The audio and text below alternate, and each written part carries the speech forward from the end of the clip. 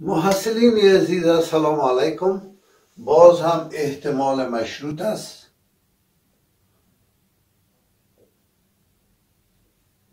و در احتمال مشروط فرض میکنم که سه حادثه اتفاق بیفته.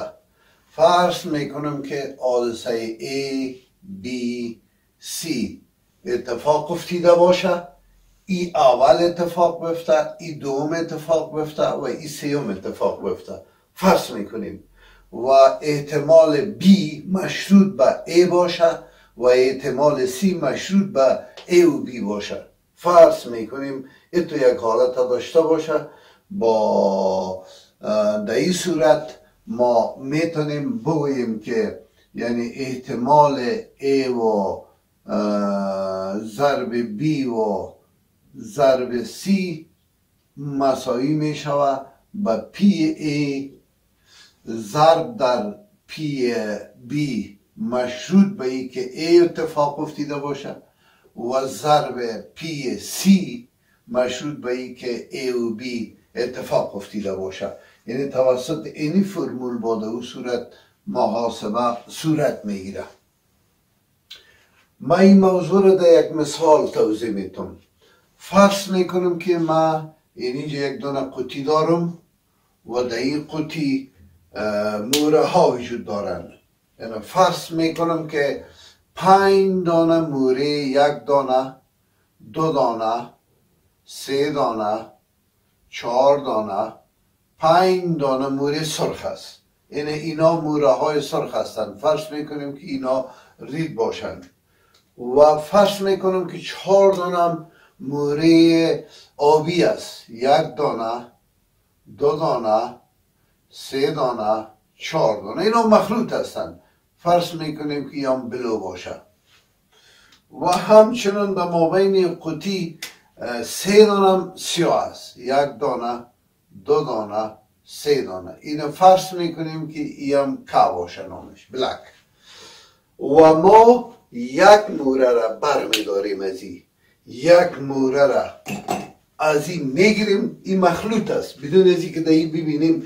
از این اتفاقی یک موره را میگیریم. یک موره را که گرفتیم این موره را میبینیم که سرخ است. فرض میکنیم خب وقتی که یک موره را بگیریم این موره سرخ باشه و این منا که ما پی آ را پیدا کردیم و پی آ ما را میفهمیم که چند بر چند میشه. 1 2 3 4 5 یعنی 5 بر چند از 5 5 4 9 3 9 10 11 12 5 بر 12 میشه و این موره را که گرفتیم این احتمالش میشه که سرخ باشه و موره را در قطی نمیندازیم.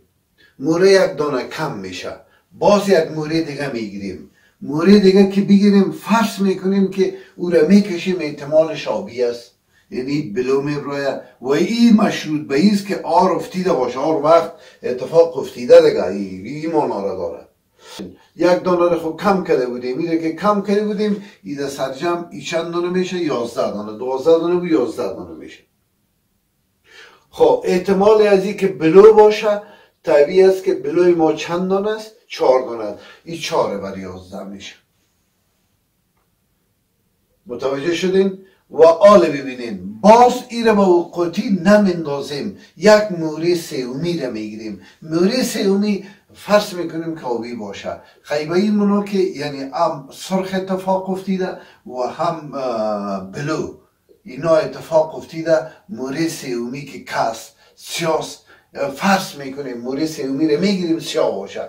این که سیاه باشه خب بسیار خوب. باز اینجا خب 1 دانه کم 1 دانه کم دیگه هم 2 دانه کم شده از سرجم 2 دانه کم شده مخرج میشه 10.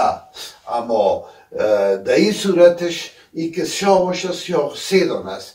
یعنی کلش 3 دانه. 3 بر چند میشه؟ 10 میشه. حالا اگر ما بیایم احتمال همین حادثه را پیدا کنم باید از A ضرب B ضرب C را پیدا کنم که این مساوی می شود به اینمی فرمولی که در بالا است. یعنی پی آر این دیگه نه آر را مثلا اینی B و ای هم که یعنی پی آر ضرب پی آر ضرب پی بی که بلو است مشروط به ای که آر اتفاق افتیده و ضرب پی کا که سی است مشروط به ای که هم آر اتفاق افتیده و هم بلو اتفاق افتیده. قیمت ها را اگر من در این جاهایش بانم 5 بر 12 ضرب چند ایدگیش 4 بر 11 ضرب چند 3 بر 10 ایره که محاسبه کنم 1 3 3 چند 3 12 4 3 12 1 5 5 2 5 10 یعنی 1 5 5 2 5 10 1 3 3 4 3 12 این 4 به این 4 خلاص پس 1 بر 22 1 بر 22 11 22 4 و 4 خلاص 1 بر 22. در حقیقت ما یافتم احتمال از اینمی حادثه آ رو مثلا بی و ضرب بی و ضرب کا این مساوی شد به 1 بر 22. اینقدر احتمال اتفاقی حادثه بشه. اگر ایره ما در گراف درختی رسم بکنم در گراف درختی باز این مسیر ما میتونم مستقیمم رسم کنم در اینجا. مثلا اینجا استارت است. خب از شروع میکنم تنها اینمی حالت رسم میکنم میایم آره میگیرم اتفاق آر افتیده و این احتمالش کاملا موجود است که این پی آر است و پی آر هم معلوم بود که 5 بر 12 است.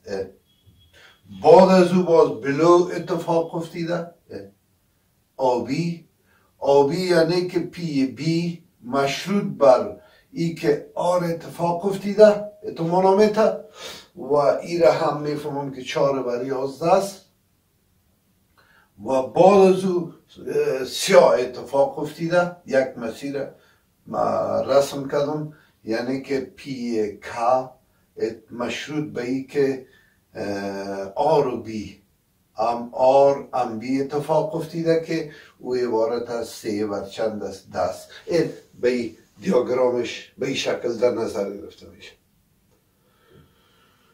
محصلین عزیزم لکچر چند بود؟ تی بود لکچر اگر نشته نکردیم لکچر 40 است. این لکچر 40 است. در لکچر 40 این موضوعات شما در نظر بگیرید و لکچر بعدی را تعقیب کنید. تشکر.